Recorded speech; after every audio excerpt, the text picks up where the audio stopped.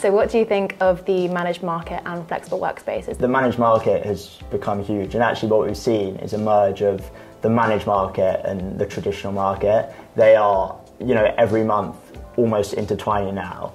And this is actually why we launched our partnership with Kitt, because we had one day where we had 3 or 4 calls from agents and actually from occupiers as well, saying, we really love this traditional space that you're offering, but can we do managed there? And that made me think, we keep getting these calls for managed, but we couldn't provide a solution to it.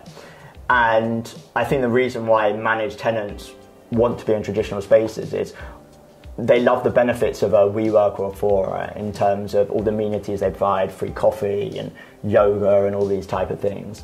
But actually what they want is their own space, their own culture. They want their own identity, they want their own space. But what they really want is still the convenience of not having to think about anything else.